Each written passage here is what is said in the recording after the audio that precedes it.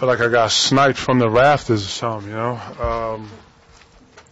Just had a sharp pain come from my stomach, and just wanted the doctors to look at it.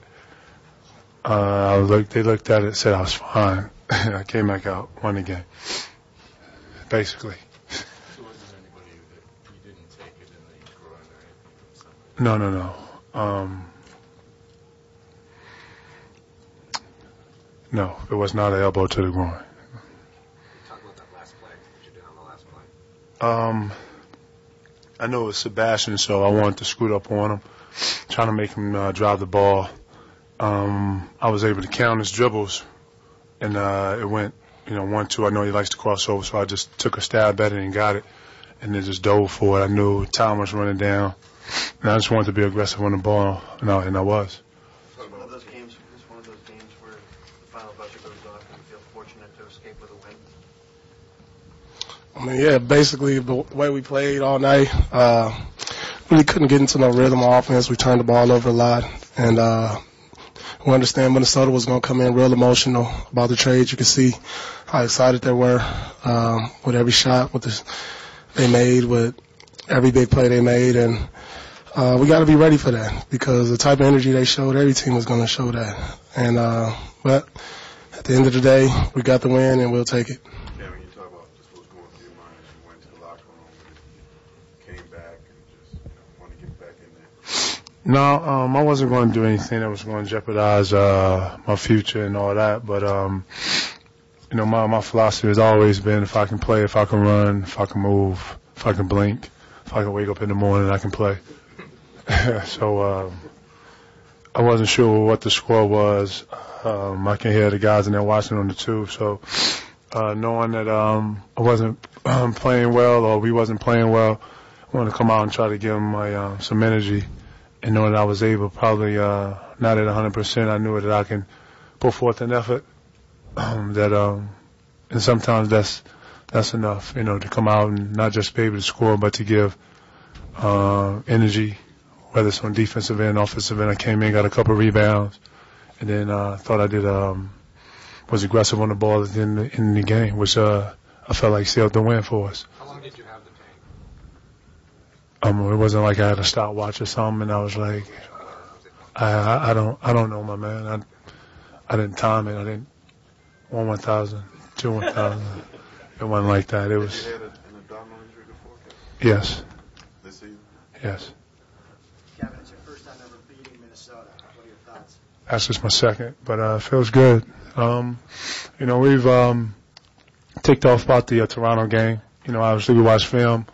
We always want to learn from our mistakes and mishaps, and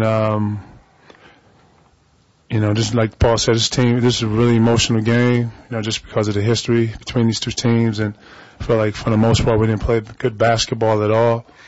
But we'll get better. We got a big road trip coming up. I'm sure tomorrow we'll work on some things and try to get better again. So it was a good win for us. It wasn't the best, but it's a win.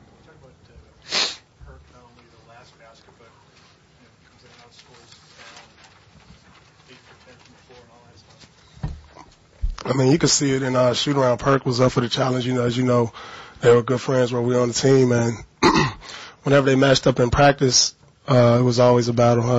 Probably Perk knows Al just as good as anyone else on the team by being in practice with him every day. So he accepted the challenge. I thought he did a great job on him, making it tough on Al because, Al is an up-and-coming all-star in this league. I mean, the way he can put the ball in the basket in the low post, night in and night out, he's definitely improving. But Perk was big on both ends of the court.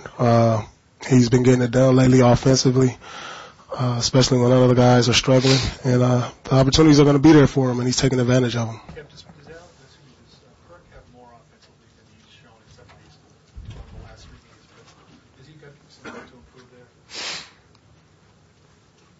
Does he have room to improve?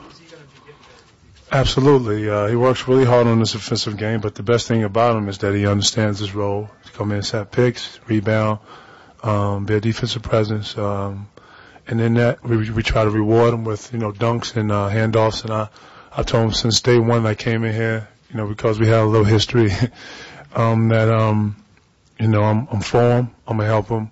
I'm gonna make him better. And since day one, I've done that. Him and I are probably we communicate better than anybody on the team, just because we are the two big men and we feel like we are the front line. And at the end of the day, we have to protect the paint. So I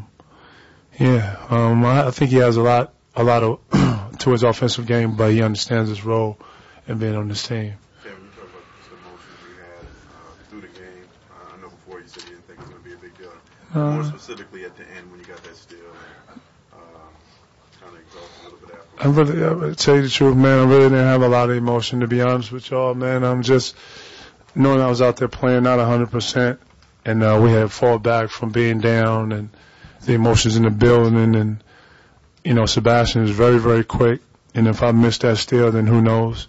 But I got my hands on it. I was able to, like I said, count his dribble, and I got a win. I got on the floor. I had to get dirty, as we say, and we got a win, man. That wasn't storybook, but a win's a win, man. It wasn't our best basketball, so I think everybody was feeling me, you know, at the end. Twist, Paul, everybody. Yeah, I was feeling he chanting my name. The lasting image in Minnesota right now is popping your Celtics jersey. Are you concerned at all with Minnesota fans are thinking right now? I'm in Boston. I'm not concerned with. I don't play for Minnesota anymore. I'm in Boston, and we was at home. It was a huge win. It's nothing personal.